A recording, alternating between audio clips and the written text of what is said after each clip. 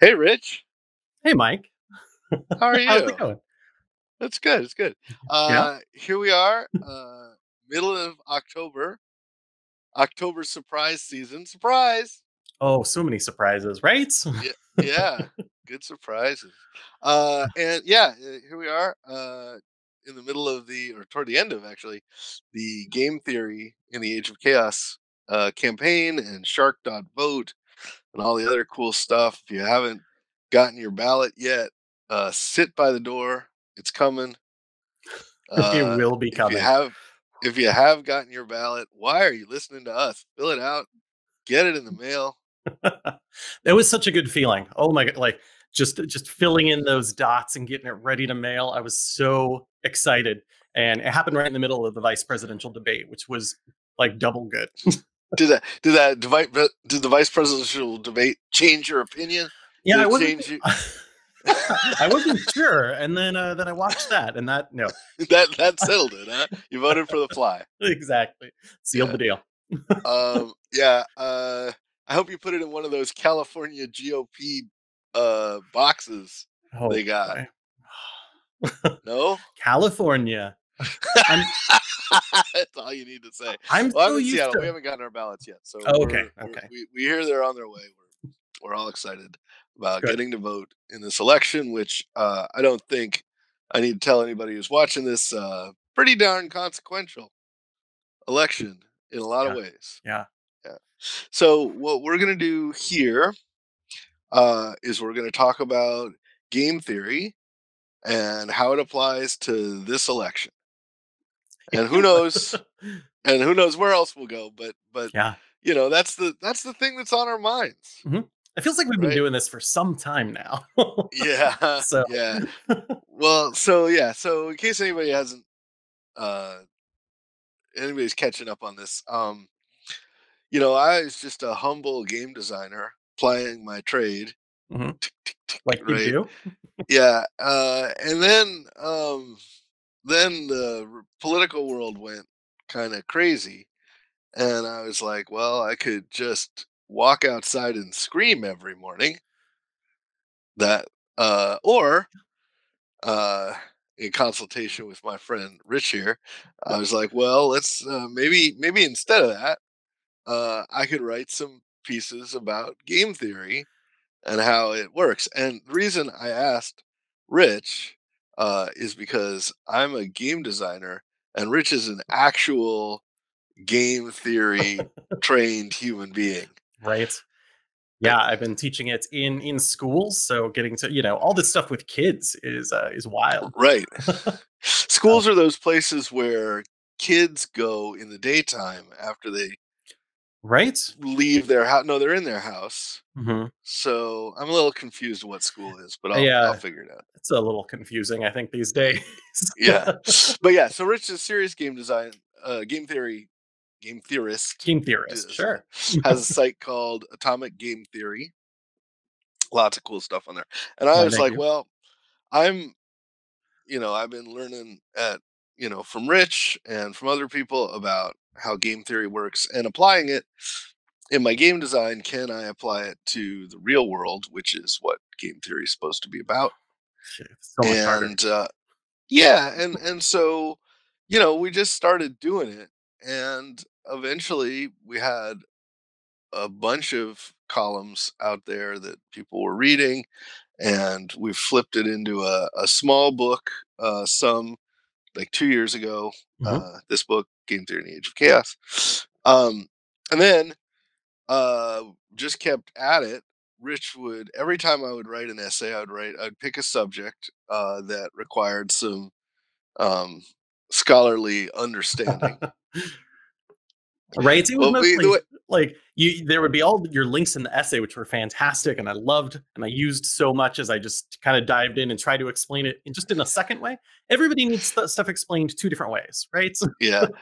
Well, usually, right? It's like, well, what Mike really means to say here is, Sure. if Mike had had even the slightest bit of formal training, It was he fun. would It was a say lot the of fun. following. He would say no, but it's good.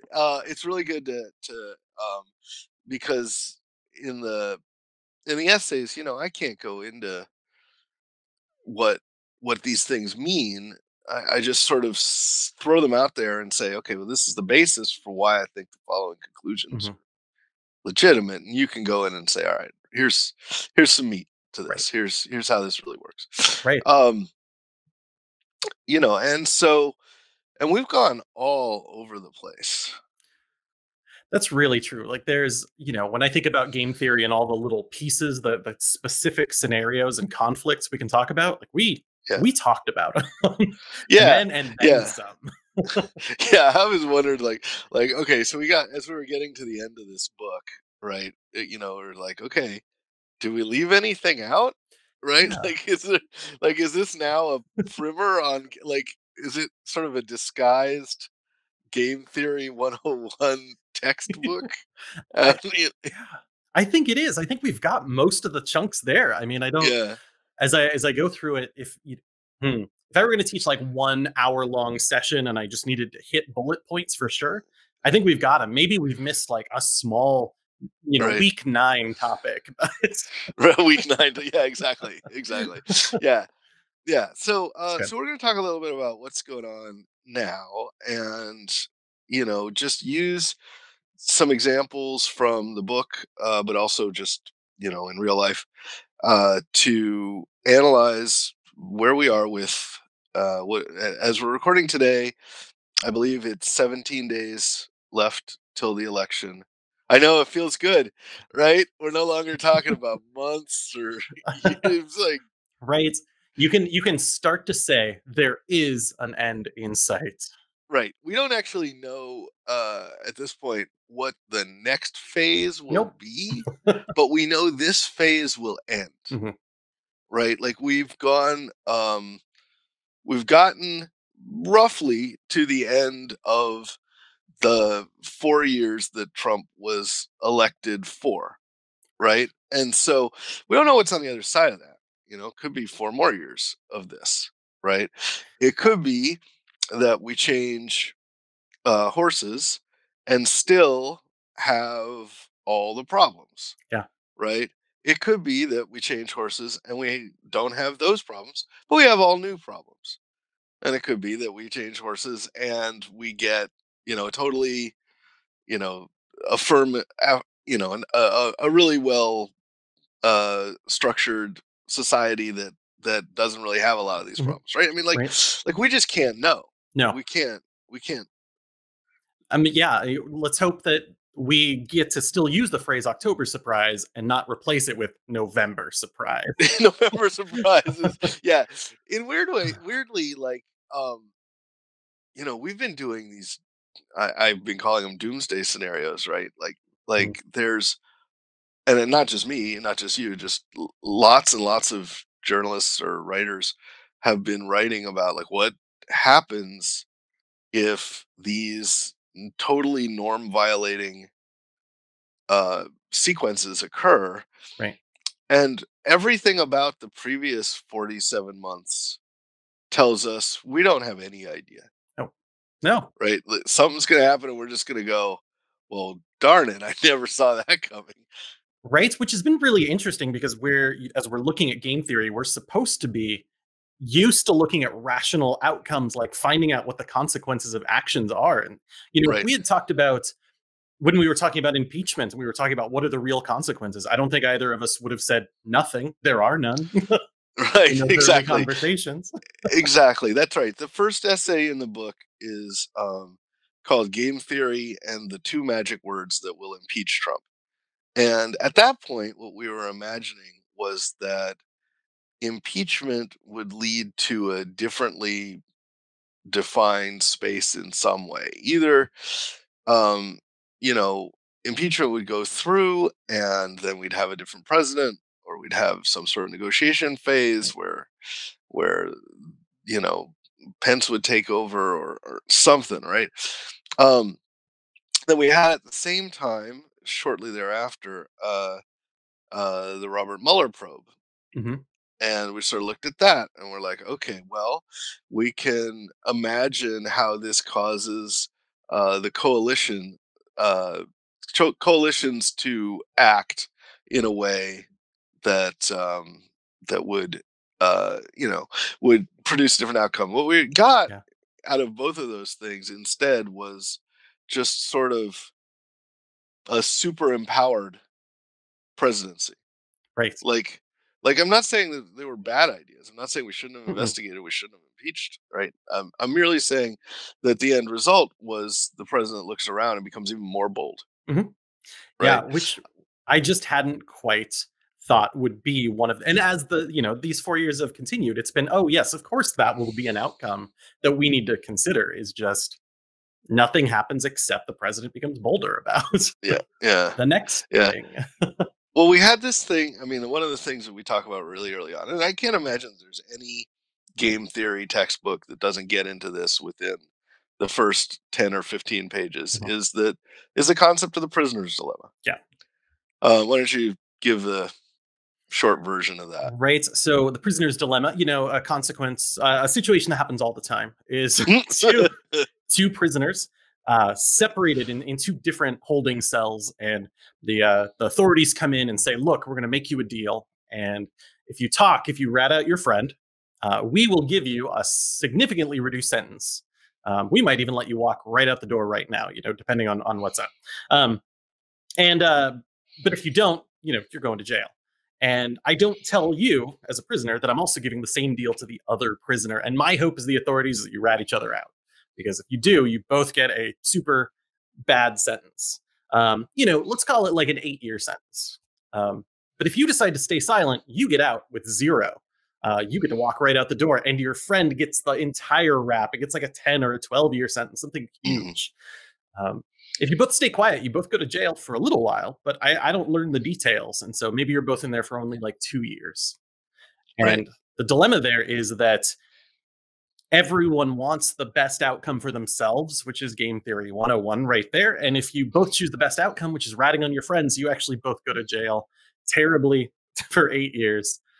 Um, and Yeah, uh, but it's better. It's amazing that we look at these things from the point of view of rational actors, mhm, and making what I think people would call logical choices, right? And the logical choice in that case is to not be a stand-up friend, yep. Mhm. right? And the political world is not filled with situations where being a stand-up friend is your best move, Yeah. right?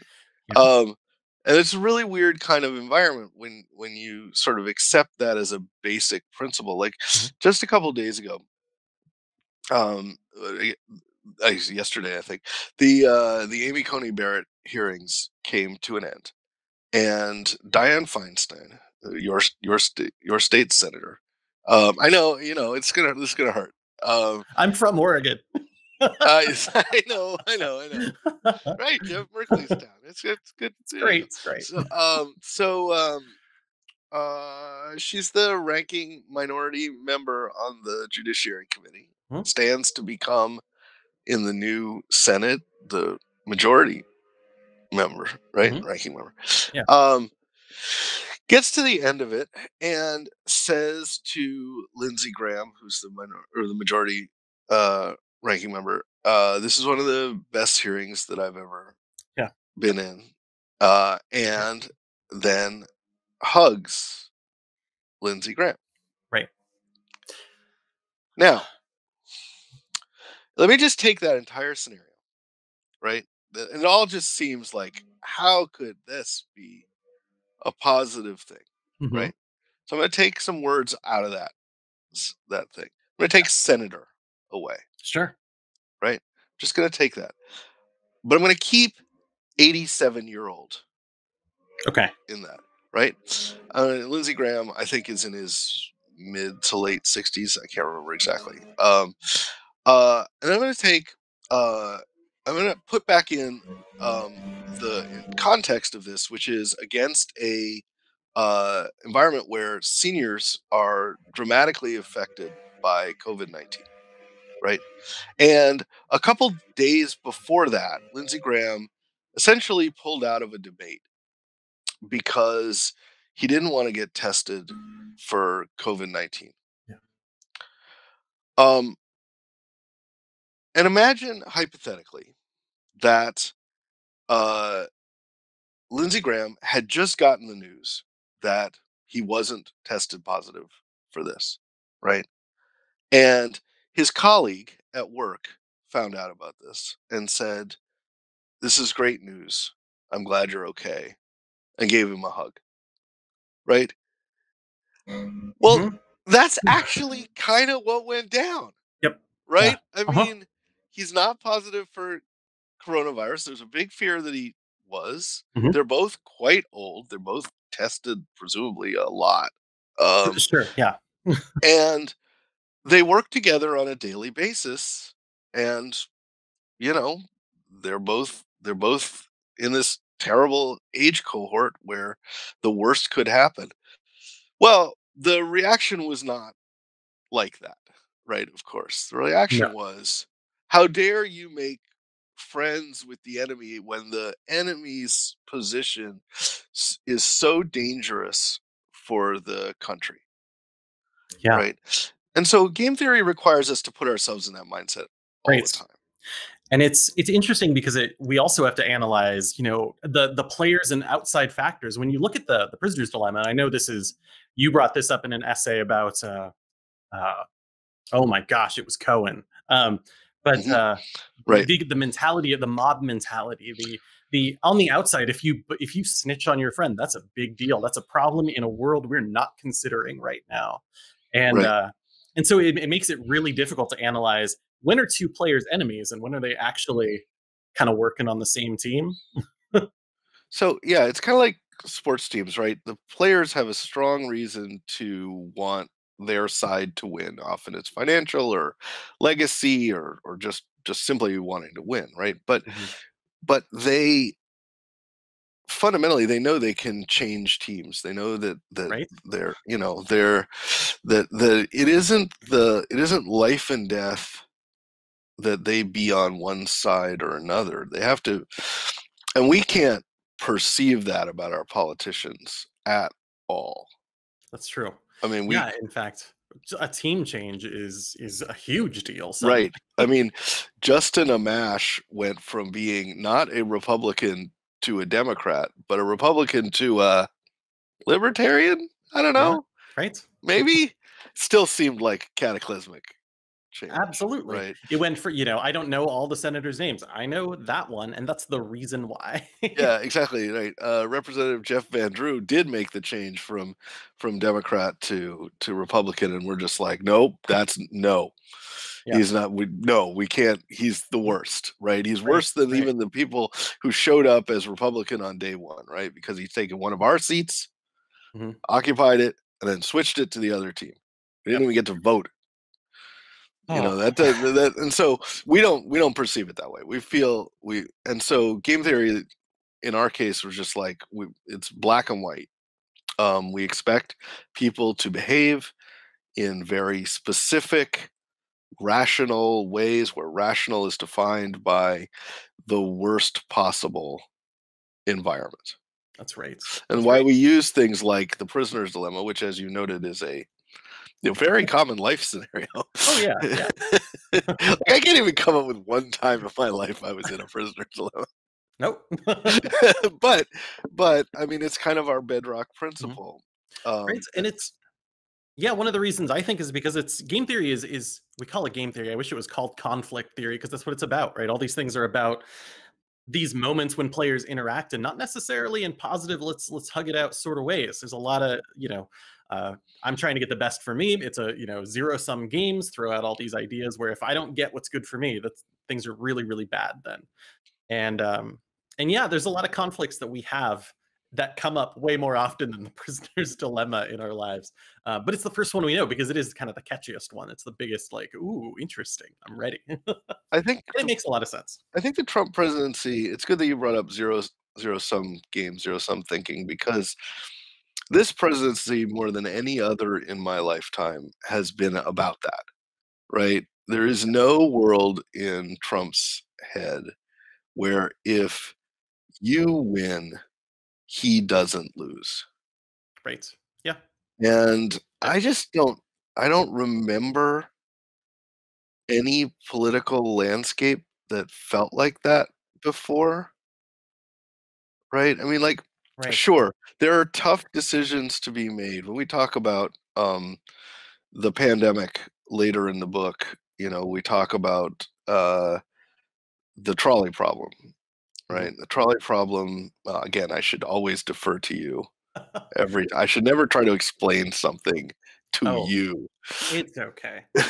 Let's see. With our trolley problem is the scenario where you have the option to take an action. You realize that you are on a course which is going to hurt people. The trolley is going forward and it's going to run into 5 people. You have the option to change the lever, so we'll go down this other track where, for some reason, there's also one person in the way, but it's just one person rather than 5. And the trolley problem is, do you flip the switch? And then there's 50 million variations Right, about what if it's 10 people? What if it's your grandmother? What if it's, but I love the problem because there's all these different reactions to it. And one of them is, that you should always take this action to do something. And there's also this, well, if I don't take an action, I should never do an action to hurt people. Like there is right. this huge divide in how people look at this problem. And it's cool because we get to see those philosophies kind of clash right there. So we get to the point where, in real life, we have to make decisions Hmm. about who gets scarce resources. Right. And the pandemic made that super clear on day one when, states were essentially told by the federal government, you're on your own. Hmm. Get whatever materials you think are right for your citizens, and so states were jockeying with each other to get N95 masks and ventilators and we're just like, wait, this is a real zero sum game Hmm. now. There's a limited supply of these things, and actors who want that scarce resource, and if they get it, the other person, the other state doesn't get it. Yeah. And the reason that felt so wrong to everybody, it just and I think it is morally wrong, um, is the federal government supposed to not let that happen? Right. Right. If we're thinking about the trolley, the government exists to flip the lever. That's what they're there for and That's move right. everything onto a track where we will take the responsibility. We think that this outcome, this action will hurt fewer people overall, but I have to make a decision to do it.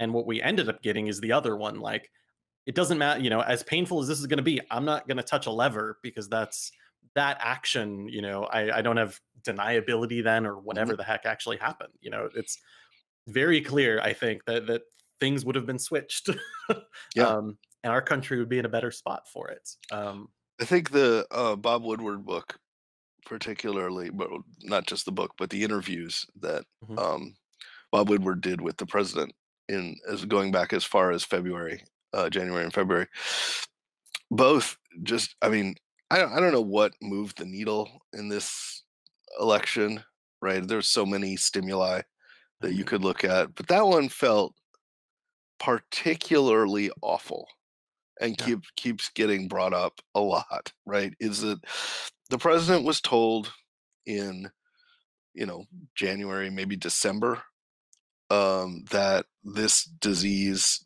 was airborne and lethal, and went on his platform and basically said the opposite. Yep. Yep. And we were used to him lying. Like, this wasn't like a shock from the point of view of, I can't believe this president told us something false. We had Right. already moved well beyond that 20,000 lies previous, right? But this particular lie was done in a way that made everyone feel like they could have made rational choices, Mhm. not necessarily positive choice, not only not, in a positive background, not necessarily comfortable choices, but different rational choices as far back as the winter. And we got told our opinion didn't matter, Right. right? And so that's why the trolley problem feels so right Mhm. there, is because we're getting the effects of having pulled the lever without actually ever having touched it. Yep. Yes. Oh. And that's, I mean, that's the worst. Like if Is. you have It to is. go through the emotional roller coaster of having to make the, make the decision about whether or not you're gonna, you know, hurt one group or another group, Mhm. and then you make that decision, but you realize you never made the decision, somebody else made it for you anyway. Right. It Yeah. doesn't make you feel better, Mm-mm. right? And S there's also this long, discussion about what the consequences of actions are, and if I can't gauge those consequences, if I don't know, mathematicians, game theorists want to put a number at the end of everything so that we Mhm. can run some probabilities. But if I can't trust the numbers I'm getting from the top levels, if my best understanding of it is I bet that guy's lying, then I don't know Right, how, right. Especially when um, that set of numbers is like, it's supposed to come from the CDC and the Department of Health right, and Human right. Services and the FDA and the Mhm. EPA and all of the other agencies that have just been crippled Yeah, during this period of time. I mean, simple things like, does the EPA's website refer to something called climate change? Is a, I mean, like we all know, any rational person who uh who follows any sort of non QAnon based life, information flow, sure. it Mhm. has come into contact with the idea that humankind uh causes climate change, right? Right. um Um, you could decide that it doesn't match your goals to admit that out loud, right? You could right. say that because of your association with, the oil and gas industry, or you're in West Virginia and you're dependent on coal, and all sorts of Mhm. reasons might exist for you to say, I don't want to tell people I believe that, Right. right? But when you tell people you don't believe it and they earnestly do not believe it because they heard it from you, what you have done is changed the environment in a negative way. Right. It's no longer just a personal bit of like willful ignorance. It is now you have just spread ignorance. That's it. That's right. you have, and You've then done they're it. not just coming at it from a willful level. That's just where they are. Yeah, Yeah. it's malignant information, Mhm. right? And so, we talk a lot about um, transparency of information in this book. Whether or not Yeah. the actors in question have all the information necessary to make decisions. And sometimes it doesn't matter. Sometimes they've already committed to a principle, and there's a lot of times when we don't. It doesn't matter whether you're liberal, conservative. You just don't want to hear it, right? You don't want to hear that there Mhm. might be something that causes you to reevaluate your position, because Right. you're That's not true. changing your position, right? I mean, like, it doesn't matter. And Mhm. so, but at the same time, I mean, we want to think that people are, because we're game theorists, rational actors who modify positions based on new sources of information. Mhm. And the fact is that I think that a great many people don't ever want that. You know, that's a moment of weakness. Right. Yeah, in game theory, there are a number of strategies that are dominant, right? You would just choose that one and you would choose that forever. That's the way it is. And very often it is more of a mixed strategy. I should try this and then this and then this. And there are those moments where we allow people to waver in game theory. And we're not seeing that so often in our politics these days. No, like we've been talking about like the undecided voter a lot this election, right? Sure. Yeah. And it's just baffling to imagine that in these debates and these town hall settings, they somehow managed to find somebody who is Mhm. like, well, they voted for Hillary Clinton in 2016, but they haven't quite made their mind up this year. Right. And we just like, what? How? How does Yeah. that person exist? But they do. They must They exist by must. definition. By They must. definition. I don't know where they are. I right? really don't. Well, I guess NBC News is really good at finding them, right? That's true. But no, I mean Yeah. that's one of the things is like for me the October surprise uh that's most significant is it might already be over. Like as I said, we're in mid October right now. Mhm. 20 I think 22 million people have voted, which is about to break the record for number of early voters That ever. makes sense. That makes Which is sense. Yeah. crazy. It's Mhm. middle October. There's right? Yeah. You should not be able to do that 2.5 weeks out before an election, and already we're getting to the point where we're about to blow away the number of early voters, and so Mhm. so it's presumable that that's gonna continue and that we're gonna have an unbelievably high turnout. Um, the numbers last time were that, Trump got about 61 million votes. Clinton got about 63 million votes. The other candidates, probably split, I don't remember, 10 million votes between them, right? If we're south of 150 million votes, I'll be shocked. Yeah. And it would not surprise me if you told me that, on November 6th that 180 million people had voted. And that would be just unthinkable. I mean, most of the a lot of people don't quite understand. Mhm. They look at it like, okay, well, geez, that still sounds like a small percentage of the country. There's a huge number of people in this country who can't vote. Oh, absolutely. Right? Some of them are too Absolutely. young, some of them are from somewhere else, some of Mhm. them, obviously there's felony laws, there's just huge numbers of people who have opinions about the presidential election and are simply Yeah. incapable of registering them at the polls, Mhm. right? I And mean, so not even to mention the people who can't then get to the polls, right, on election day to vote during that short window because, the just number of work, just the people whose economy, just everything. Yeah. the number of people whose votes are disenfranchised, the number of Mhm. people there's just a huge number of barriers in way of people Mhm. voting, some of them completely rational. And so I mean, we're not going to get to the 1860s, although weirdly, Lincoln's election had 81% turnout, which is, I mean, a number that we can't imagine. But Wow. it's important to understand what that was a percentage of, right?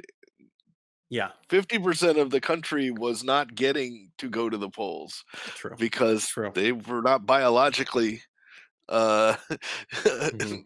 in the list of people who could vote, right? And Yeah. so as we've expanded that, the number of people that are going to register an opinion on this is off the charts, and it just seems completely insane to you and me that somebody would not have made this such an important element of their lives that they'd have made a decision by this point. Yeah.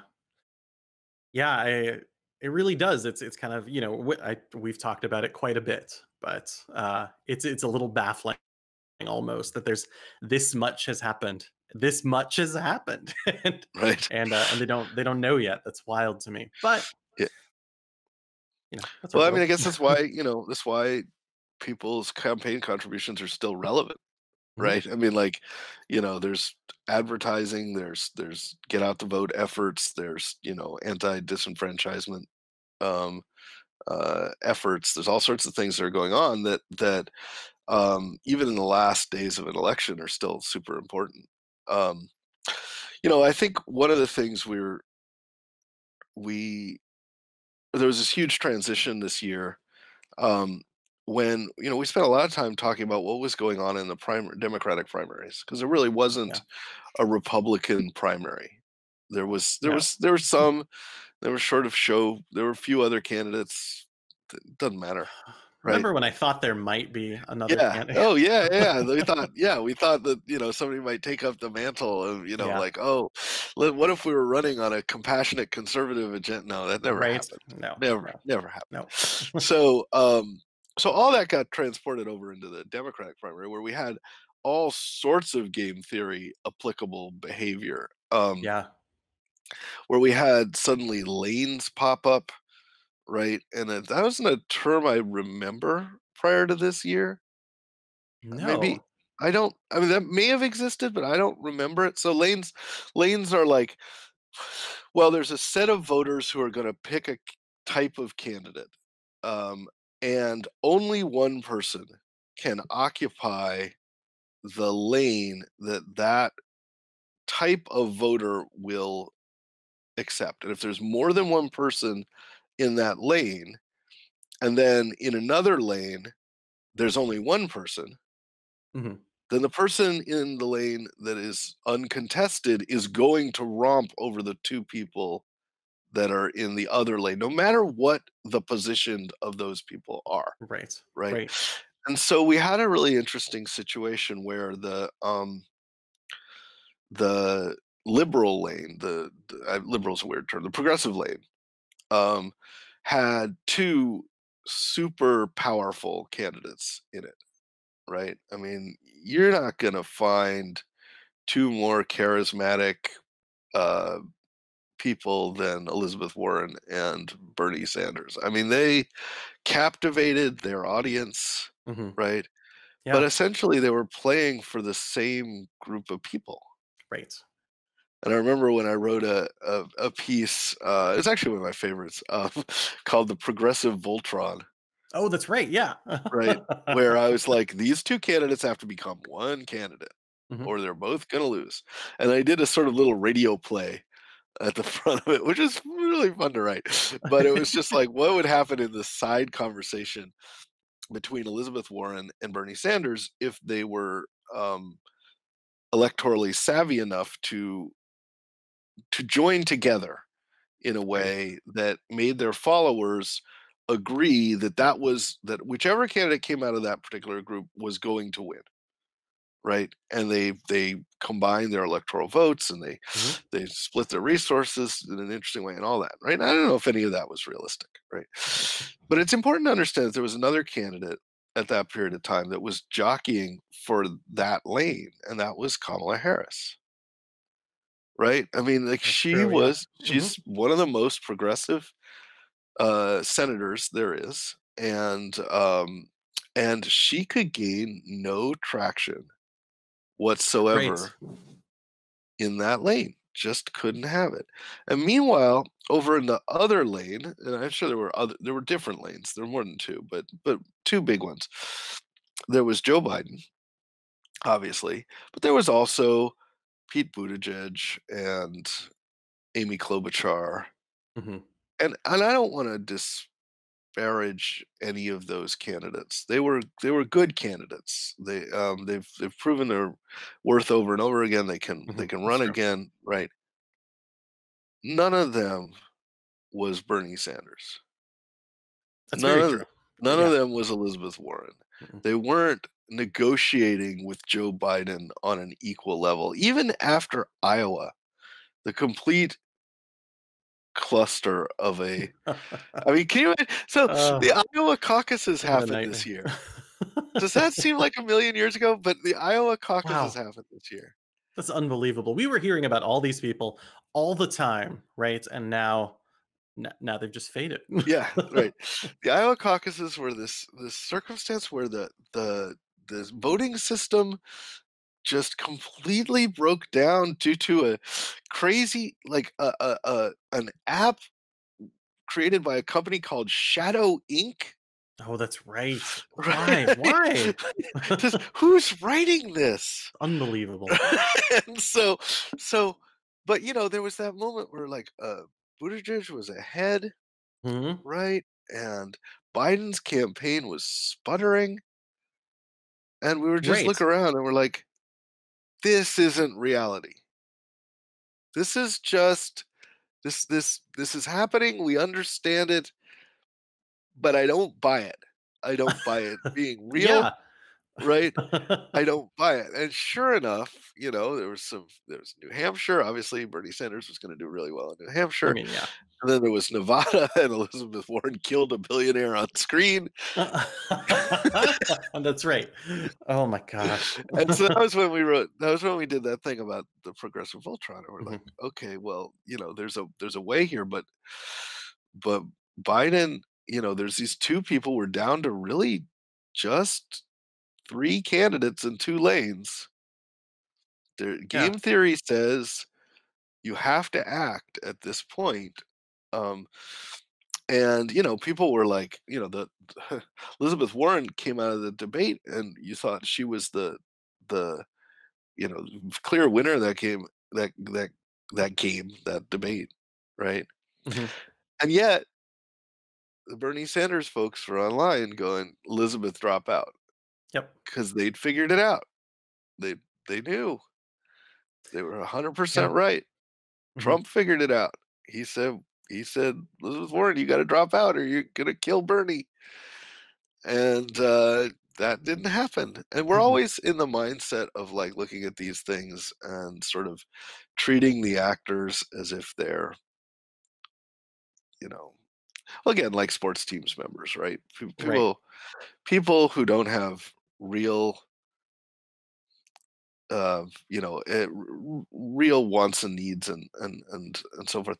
So we can get in the mindset of saying, oh, to the woman who has gotten, as far as just about any woman has gotten other than Hillary Clinton, Mhm. oh, you should drop out, right? Right. And no, I mean, this woman is inspiring, millions, Right. right? Absolutely. Like, trying to say, it's kind of the same way that Justice Ginsburg, um, people after she died were like saying, well, why didn't she resign during the Obama administration? I don't know, because she liked her job, Yeah. and Absolutely. she was inspiring millions of people, and she Mhm. was really good at it. Like, we're always in this mindset of like you should do the rational thing for the largest number of people, and forget that individuals are individuals. Yeah, there's a lot to that, and when we, as a as a game does like bringing it to the game level, right? We see that when we look at people who they're choosing strategies in their games, and if a game has two strategies and it's a three-player game, you can kind of tell who's going to win at the start once you see Yeah, that happen. But when we apply that to this massive historic moment, it doesn't. It's a little harder to yeah. start saying you two. I think to run for president, you have to be a bit of an egomaniac. Yeah. I mean, I think that there's Mhm. really no place in running for president for people who don't have a massive sense of self.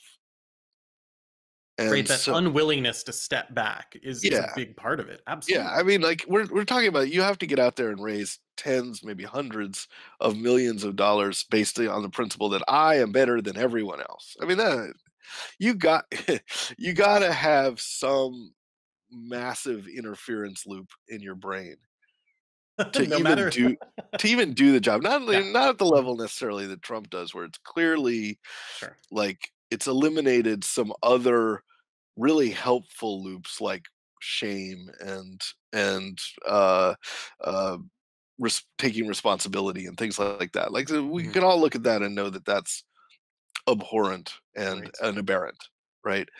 But it isn't abhorrent to just think, well, this country depends on me. If I don't if I don't do my job right, this it's all going to crash. Mhm. And that's essentially why Biden got in the race. Right, just this knowledge that, "Wait, hold on, I've been there. I've done it right. Yeah. I've helped do it right. Let's get back onto it." That's a hard argument, to stand you against. can't you Let's be can't just honest. right. Biden got into the race because of he watched what happened in Charlottesville, which was kind of the turning point for this book series or this essay series, right? Where we did a thing called co-op mode.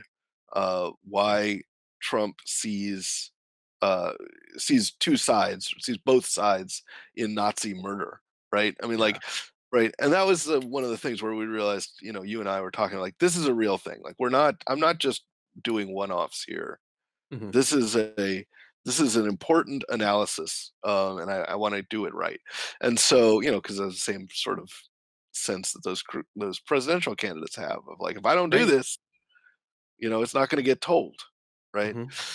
And we sort of analyzed how co-op games work, and how I remember you and I talking about like, the pandemic problem, Yes, yes, right? our alpha player. Yeah, you want to explain what an alpha player is? Yeah, the idea that in a game, like Pandemic is a good one. One person can understand everything about the game and just tell you what to do. So you as a player kind of surrender your autonomy kind of to this mastermind.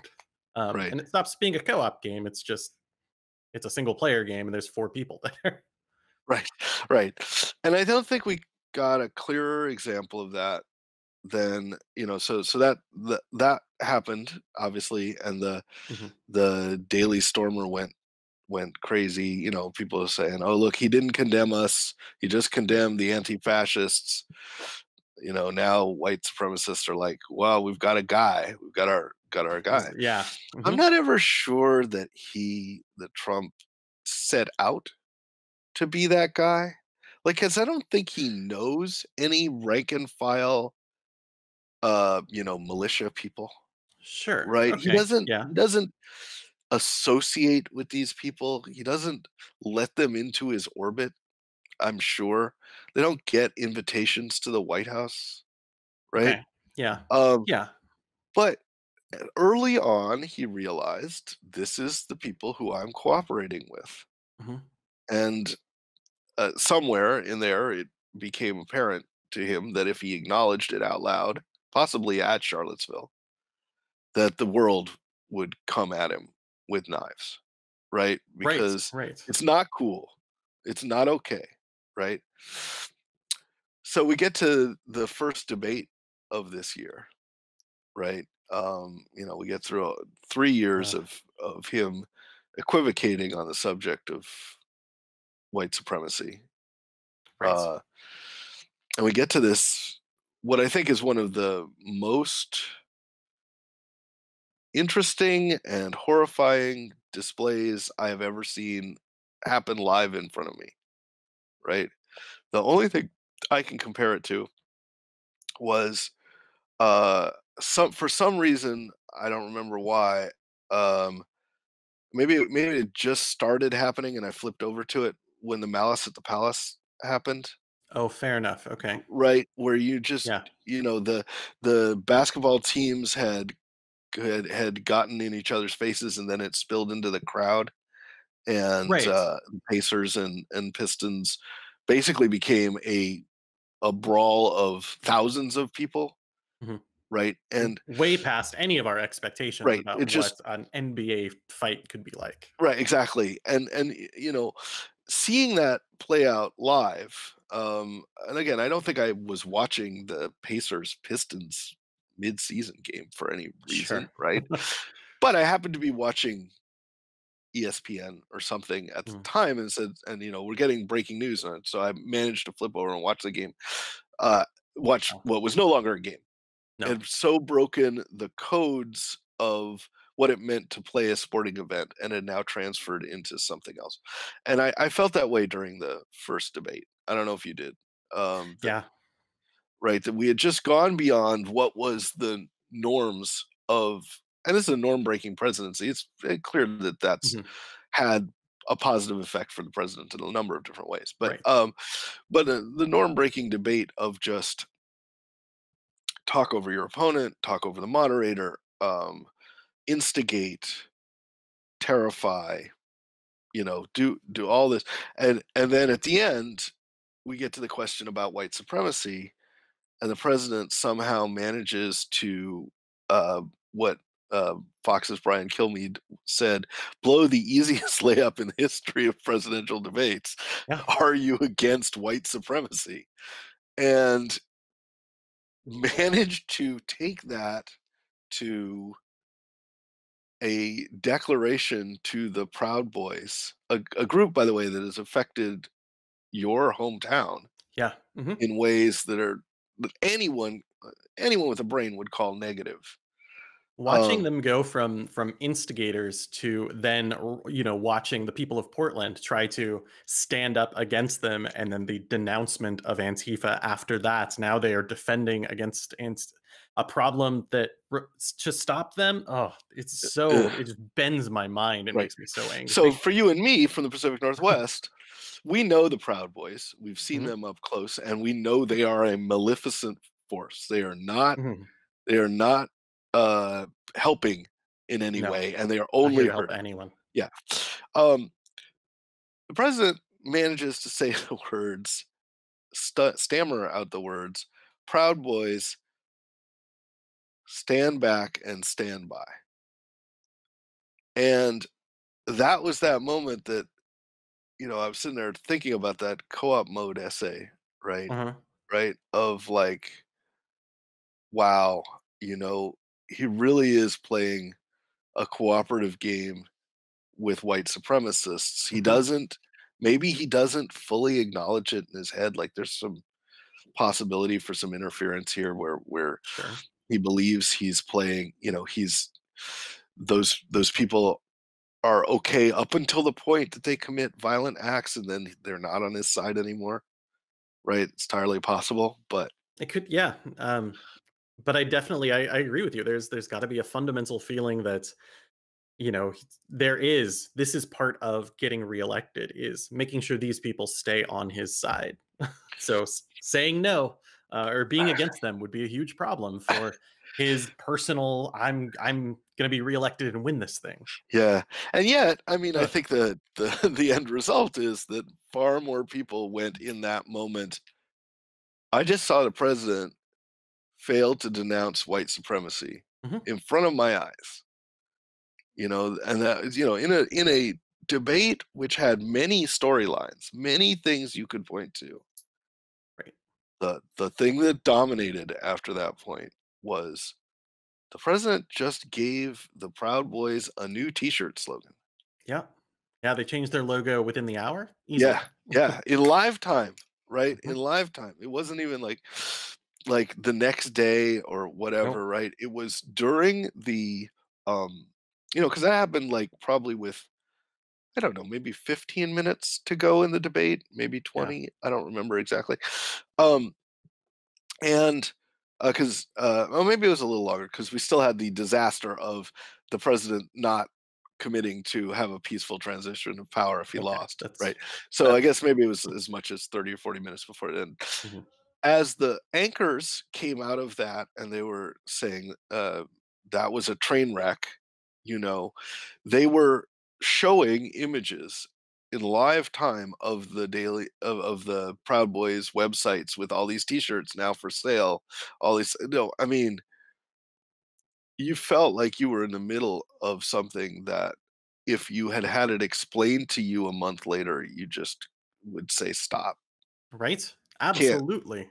I can't process Mhm. anymore." But we're watching it live, and I Yep. I mean, I don't know, it's recency bias is a real thing, right? Um, it's possible in 4 years, I won't think of this as one of those moments, Challenger, like, at the level of where I was when the Challenger blew up, Sure. right? But I kind of feel that way. Yeah. Like, that there have been some moments this year that have been at the level where there was no water cooler talk the next day about anything else, Mm-mm. right? There was no the world just stopped, or at least the United States. I wasn't anywhere else, so I can't presume that Sure. it's Yeah. true. But the United States just stopped Mhm. and said, "We're going to take a collective analysis of who we are right now." Mhm. Right? Because it was just like there's no way around it. The president of the United States, sitting president of the United States, just signaled to white supremacists that he was cool with them. Right. And then before, spend some time processing, consider what work to be done, and then there's already the next thing we get. Yeah, How soon was tax returns? How soon tax. So was yeah, COVID? I know the sequence, right? That was on a Yeah. Tuesday, Mhm. right? So Amy Coney Barrett um, uh, announced on a Saturday, right? We know this sequence. Tuesday, the debate, right? Obviously, the announcement of Amy Coney Barrett, super spreader event. Nobody knows it at the time. Right, that's Don't right. presume that. I talk a lot about conspiracy theories, but I'm not a conspiracy theorist. I do not believe that the president knew upon getting off the plane in in Ohio that he was contagious or anything like that. I mean, Sure. that's not. But you know, you go from launch of the super spreader event, debate, president gets COVID diagnosis on Thursday, or Hope Hicks diagnosis on Wednesday, Right. president and president's wife diagnosis on Thursday, you know, like, and then, you know, and all of this in the background, just a couple weeks, just a week earlier, Ginsburg died, right? Like Mhm. this month of that we are now looking back in the rear view has got to have been one of the most action packed months. You explaining it just there, I can't believe that was all this month, and today Yeah, is what? It's the 16th, yeah, I know all of that. Yeah, exactly. half a month. Yeah, exactly.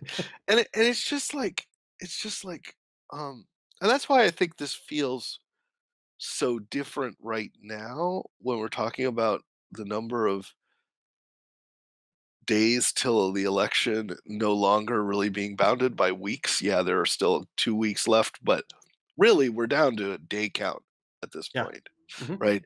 And we're in the middle of it. We got 20 plus million people who voted. So these rapid developments around the Barrett hearing, for example, we still don't know if the Senate is going to open for business next week, but they Mhm. sure seem like they want to, Yeah. right? Because they feel like this is really important. And probably the most interesting, there's a lot of reasons why a person with our sentiments might not want Amy Coney Barrett on the court. But the most significant to me, and maybe I'm just because I think the rest of it can take care of itself in some way, even critical things like Obamacare and abortion rights and gay marriage. If you Mhm. have a Democratic majority in both houses and a Democratic president, there's a reasonable chance you can get something like what you had before Right. and make it bulletproof so that when it gets to a 6-3 majority in the court, you still win enough, right? Like Mhm. you're still at the point where those rights are or benefits are maintained. But you can't fix that problem if Amy Coney Barrett is on the court when the election comes to the court, That's right. right? Like you can't fix it if there is different slates of electors out of the state of Florida and there's a 6-3 majority on the court. Like you can't fix it if there's um, uh, the entire election in Wisconsin is decertified and it gets to the Oh, court, right? I mean, like, mm. and all of those scenarios are in play, They are. and they're terrifying. Like they're literally keep you up at night, terrifying. Which sort of brings us to the last essay in the book, right? Yeah. Which is, you and I thought we were done. We did. We Do you really remember did. that? Do you remember when we were like the last? I don't remember. The last essay was I knew I was going to do the Kamala Harris one, and we knew Mhm. we were going to do that. But the idea was that we were going to have it end on kind of this cliffhanger, right? Yeah. Um, but it was just going to be like sort of a look into the future, and then all that stuff happened, and we were just like, we got to pull this thing off press. Mhm. Gotta Be- stop. There's way more to talk about. Yeah, because that's when, the day after Ginsburg died, I sat down at my computer. I wrote the longest essay I'd ever written, which was called "A War Game Designer Define," or yeah, War Game Designer Defines Our Four Possible Civil Wars. Right. And I had none of it going into that day, right? It wasn't like I was planning to write this essay. I Mhm. wasn't planning to go deep into the Civil War analogy or anything like that. But that was when, I wrote it down. I'm like, and I kind of wrote angry in a weird way. Like, Mhm. it's not a hopeful essay. It doesn't give you ways out that you can just feel confident in. No. It just says, um, even the best election scenario produces potentially one of the worst results. Right. And for some reason, that became the most shared essay I have ever written about anything, Mhm. right? Um, because it hit people Yeah. right in the chest. It's like a good emblem of just, hey, by the way, we look at this divide and, as we were just weeks before, hoping that things are going to kind of re-knit together and the fabric is going to keep moving.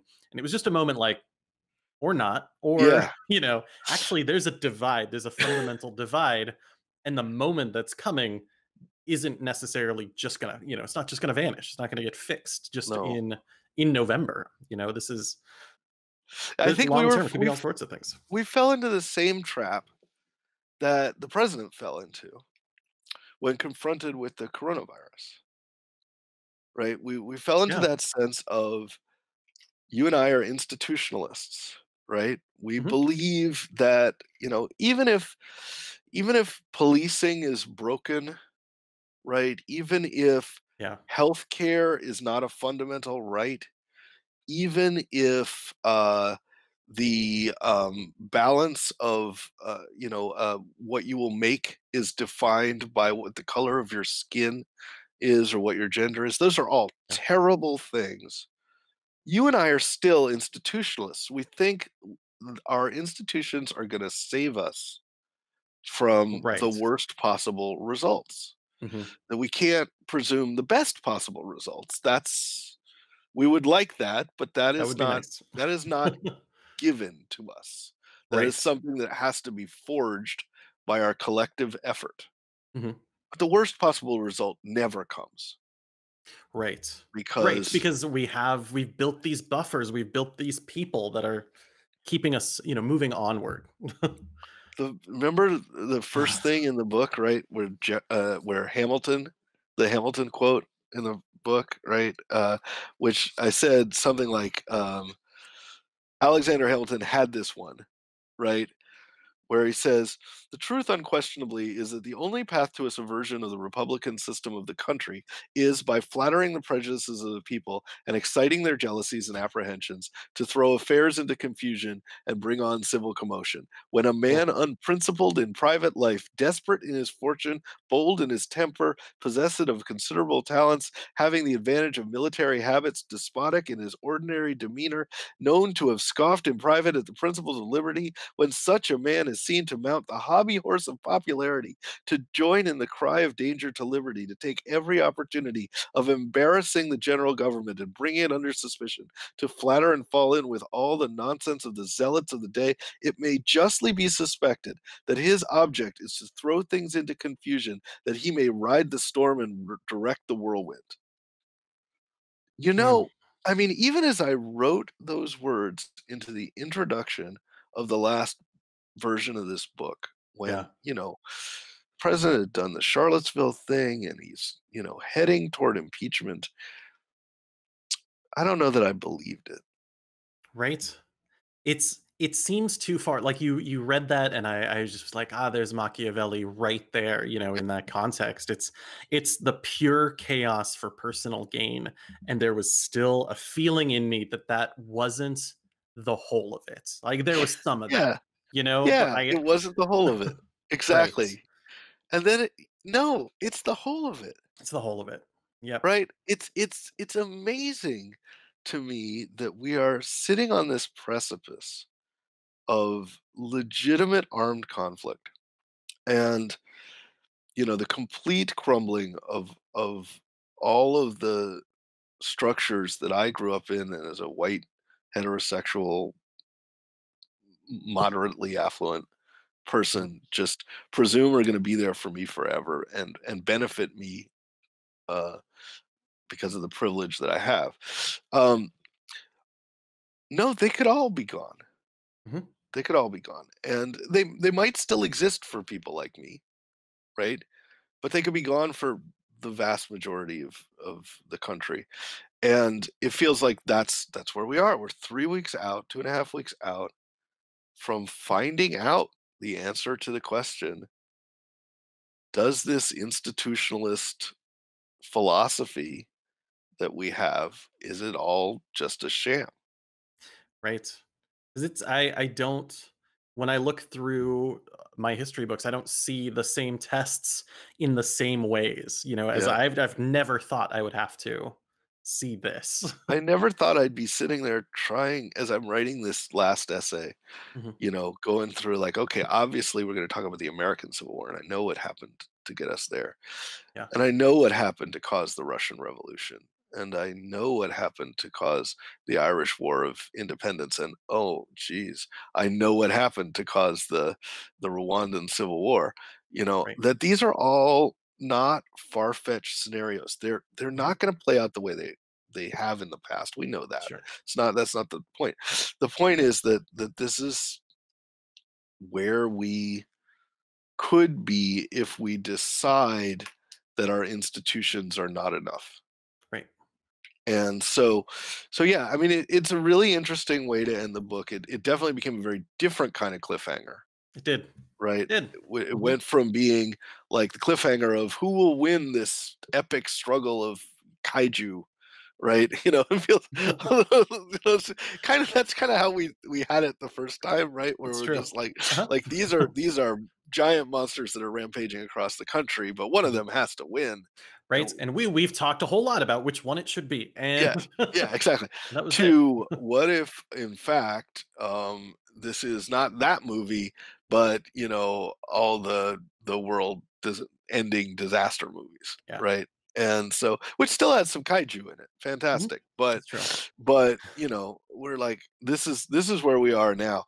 But it all feels like I don't know about you. This is probably like I'm going to look back on this and feel like a complete sucker if it all goes wrong. I still feel like the institutions are gonna win. I mean, I have to keep hoping. Well, I That's what don't I but I'm want. not That's what even I've been saying I'm grown to hope believe. I'm not Oh, even yeah? saying I'm hoping. I'm saying it's in the bag, right? I mean, like, I still believe it to the Mhm. core of my being that Yeah. that even with this 6-3 majority on the court and stuff like that, even with all of this, with 393,000,000 guns in the hands of civilians, only 1,000,000 of which are registered, um, even with the plot to kidnap the governor of Michigan. Can you believe that we've gotten to the end of this and that the plot to kidnap a governor Yeah. hasn't come up before this, Right, right. right? I didn't even mention that in the list of It's crazy things that's happened. unbelievable. Yeah. Um, Even with all of that fraying, not just at the edges, but at the core, Mhm. I'm still the guy who's gonna say, I'm not saying we got this, it's still hard, Sure. but we will have it. And the end result will be that we will pivot back to being a country of laws and morals Mhm. and you know you know built in with all the other stuff that we have in the United States that isn't so good, like empire and and fossil fuel addiction and Yeah. all the things that we Mhm. like. We have lots of inherent problems, Right, but I at least want to get back to there. And right. my Yes. brain says that's what we're gonna do. I think our history of I don't wanna say self-correcting, but that there is, there's, like, an American thoroughfare. Yeah, That's we're gonna get there. right. Because the other option, to use that analogy, is that there's a bridge out sign, right? We're Mhm. still driving on this road at high speed. Yeah. There's a bridge out sign, and we're just gonna plunge, and we don't have any plan for what happens Mhm. under that, right? We just don't have a plan. Nope. And so, yeah, I mean, I guess I just sort of believe that the road is gonna continue to be paved all Yeah. the way, because we are definitely driving at the highest speed this car can handle. We are, and right now it's a little foggy out. Yep. That's the yeah. I mean, how many times a day do you check 538? Gosh, at this point, it's pretty often. There was a little bit where my polling heart had fallen apart, but Yeah. at this point, I'm back to it. Yeah, exactly. Because we're still horse race people, Hmm. Yeah. right? We're still game designers. We're still game players, Hmm. right? We're not disconnecting from that reality because the reality of this book and of game theory in general is that it's kind of a little bit addictive, Yeah, it's right? true, It's and like it's you get in how there and we it's a series of moves. It's so many moves. We yeah, gotta watch. yeah, fundamentally these are rational actors. Like, they're not I mean, every move that the president has made is predictable. Yeah. It doesn't make it right, it doesn't make it just because he's made a decision that he believes is rational doesn't mean it's the best move for him, Right. right? Because he doesn't have perfect information, as we talked about earlier. Hmm. And he sure doesn't filter well. No. Um, but um, but but it all still feels logical in a weird way, just insane in a backdrop of complete insanity. Yep. Yeah, you can still see that there are people and they are gaining benefits by those actions. And as long as we're paying attention to those, we know the actions are rational somewhere, even if they seem chaotic and out of nowhere, right? That's the core of, that's the prince right there. Yeah, The I prince think in the last 4 does it years. ever do you ever get to the point where somebody posts a thing? I know I never reply to this, but I'm always Uh-huh. want to, where somebody will post the following thing: "How can people who call themselves good Christians support this president who," or "How can people," right? The answer is people betray their own self-interest all the time for all sorts of good reasons, Hmm. right? Yeah. Like, Yep. there's not just one thing that everybody wants, and you just once you define yourself a certain way, people lie to themselves all the time. It's like Hmm. Hmm. the point is, what do they actually want? And in some cases, it's as simple as the other guys lose, Yeah. right? Sometimes that's the most important thing. And then figure it out from there. Zero sum thinking, and we Hmm. managed to put the most zero sum person in charge of our country, and we've learned what that looks like. And Yeah. we have We another have. option. There's all sorts of all sorts of things you could say that might be negative about Joe Biden. One of them Sure. that you cannot say is that he thinks of the world as a zero sum game. That is true. Every decision he makes is like, how do the most people benefit from this decision? And That's true. you might not agree with the principles under which he makes those decisions. That's totally legit. You might think he's Hmm. too soft on fossil fuel companies or too cozy with the police or any number of different things. But Yeah. but it's not about him. Like, that's the most important thing. Like, it's just not about him to Yeah. him, And right? his decisions are gonna be made with that in mind, and Yeah. that's it. It's what we need. And in his running mate, he got the person who got squeezed out of that lane battle that we talked about earlier, right? Mhm. And somehow became the most powerful progressive in the country.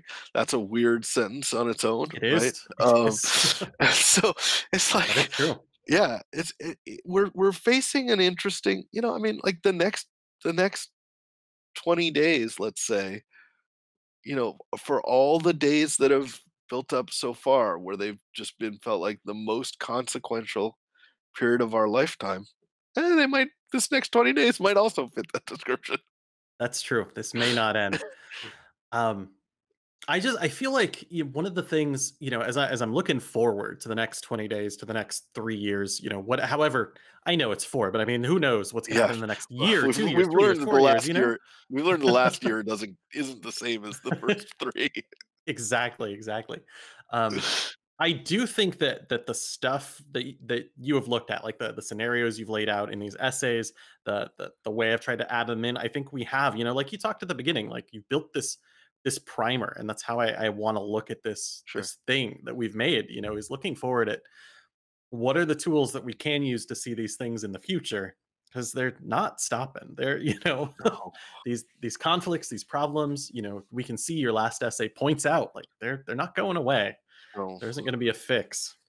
No, and I don't So think anybody expects this to be some sort of magic no. bullet Mm-mm. that changes everything. I mean, the list of Joe Biden kicked off the 4 crises that we're in, and, when you talk about Yeah. things like disease and economy and racism and the climate, those aren't things that just flip No. on a dime, Mm-mm. right? We're That's gonna not have that's but it would a be vote nice to doesn't fix actually that.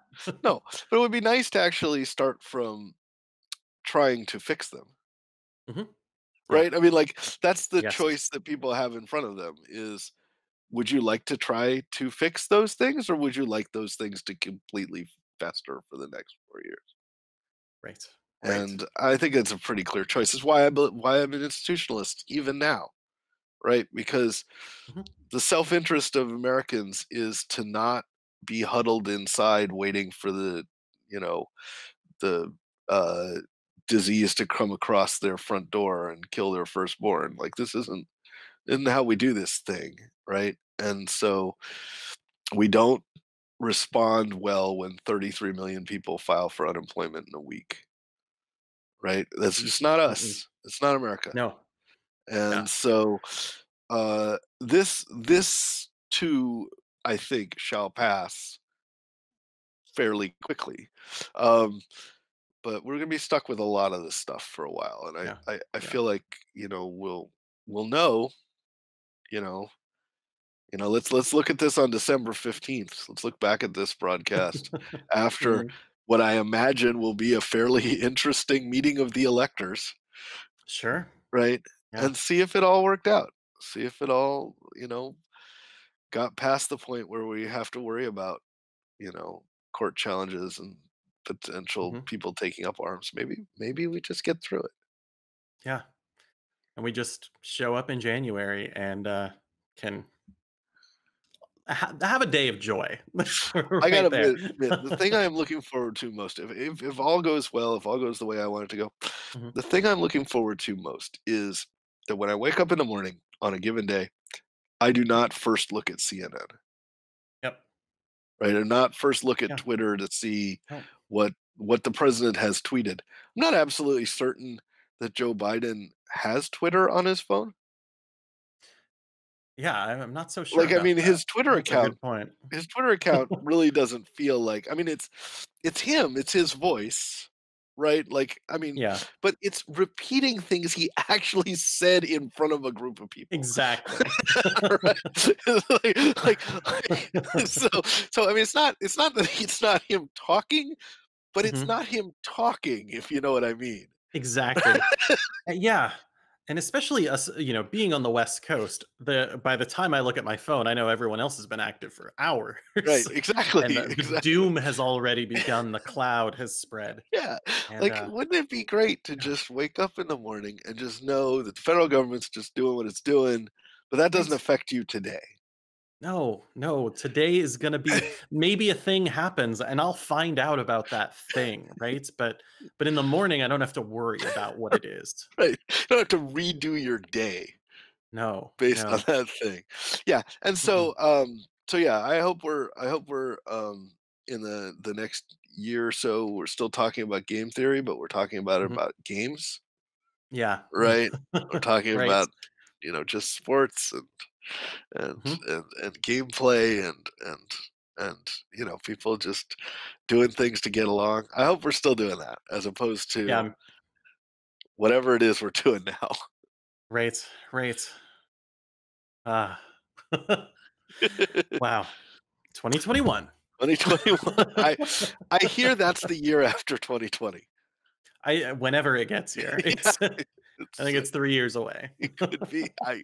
Or it could come rocket fast. That's the other thing That is true. is like I admit that it feels like 2020 has been 20 years long, and yet March feels like yesterday in some weird way. right, to me. Yeah. Like, when was the last time I was on an airplane? It was in March, right? I mean, Mhm. and so, it could be over with before we know it. And I'll be very interested to see how people react when, they can read the book now, Mhm. but when they physically get their copies of it, right? And they crack it open and they're like, all right, I'm gonna read this thing. How much of it feels quaint? How much of it feels Right. right? Like how much of it feels alarmist? How much of Mhm. it feels, because you'll be able to look back on it and say we made something that reflected the tenor of the times.